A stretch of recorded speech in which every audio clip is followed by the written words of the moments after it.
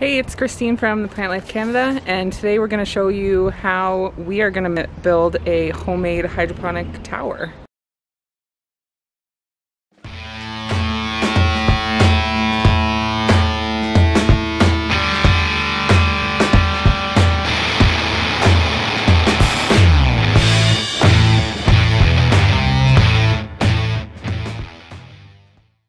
So we have all the stuff that we ordered, which is a submersible pump.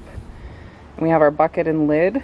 And then what we're doing is we're gonna have this tall pipe cut open for the net pots. And then the little pipe is gonna attach to the pump and go inside the big pipe and shoot water out the top. And then once it gets out the top, there's gonna be a plate here with holes cut in it where the water will drip back down through the pipe. So right now we're going to start cutting up this pipe. We already measured it out. Every 5 inches we're going to have a pot, and then it's going to be sort of staggered on the other side. And I think we're going to get about 24 net pots in there. I think it's 26. How many? 26. All right, shall we get started? Let's do it.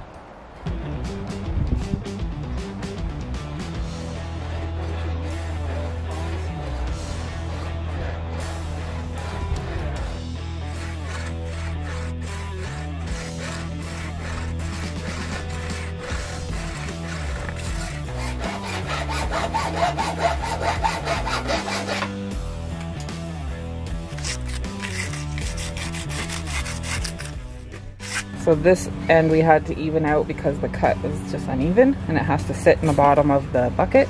And we always measured out our cuts here that we're gonna go all the way along. So we have to saw through the pipe, and we're just gonna go just as deep as this. And what that'll do is give us an opening for the net pot, 5 inches each one.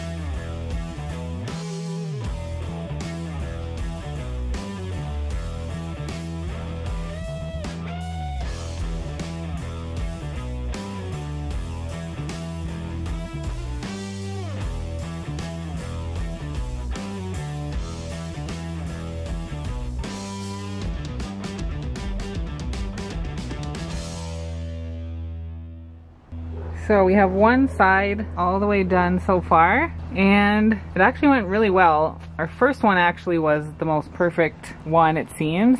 And then we tried some different things. We burnt it in a couple of spots. And then the last one was pretty good too. Overall, good job.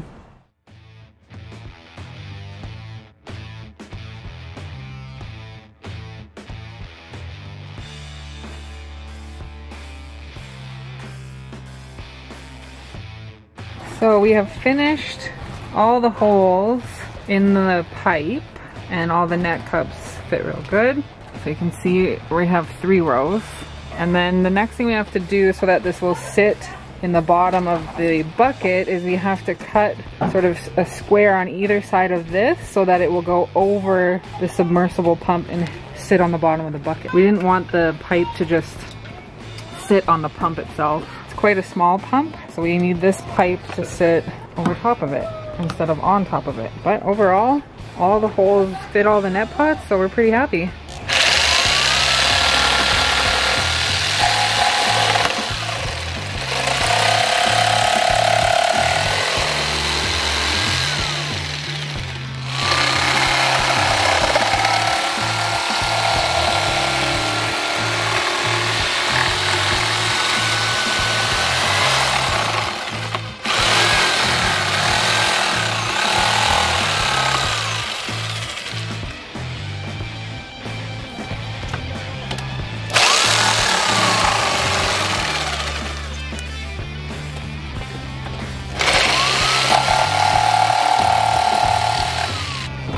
Try the pump.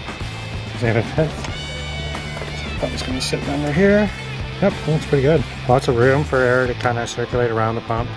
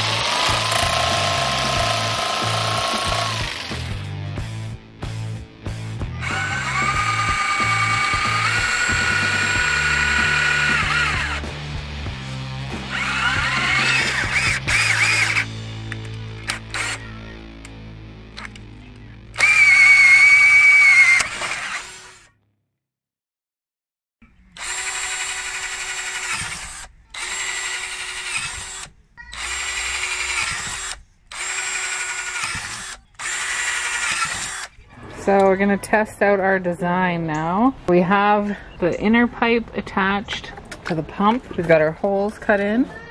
And then this is gonna be the lid where the water comes out on top. So let's see how it goes.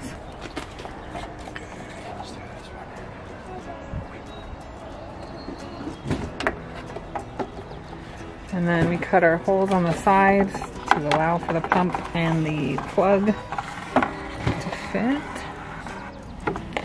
So that fits well, and then this goes on top. This is going to go inside now. Yeah, we're going to stretch out the pipe with heat to get that cap to go, or maybe we could just tape it on because the pipe is sitting on the top.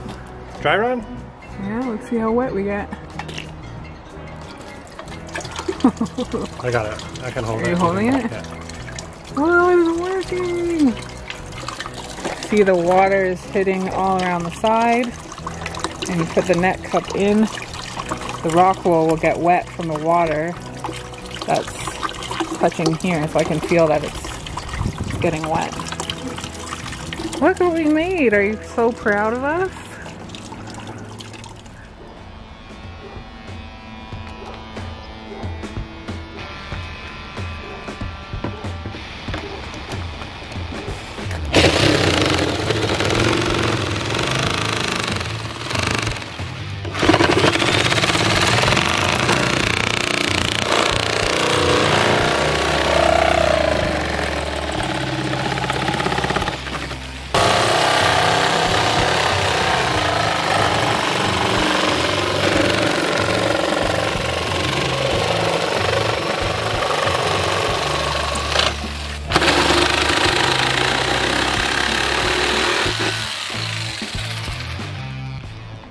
Going in slow-mo.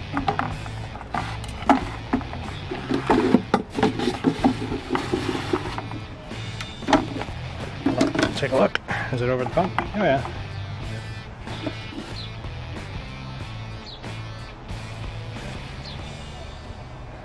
So now all we need to do is cut a little indent here so that the cord can come out, and then this lid will stay tight, and then it will keep the pipe upright. We just got to cut it back just a little fraction bit more right here, and then we won't have that bump. Okay.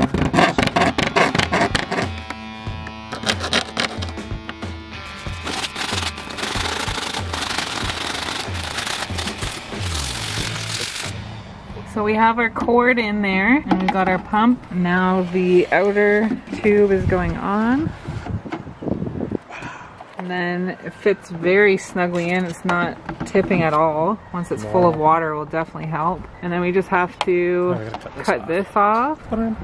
So all we have to do is try to attach this here with glue or silicone or caulking or something. And then we need to cover the top. If you have sunlight touching the water in there, it can create algae. And how much did that cost? Probably $200. But we'll get 26 plants out of this and free lettuce and herbs. Forever. Almost forever. But we also bought extra stuff to make two. So we do have backup. It's probably closer to 100 for this exact thing.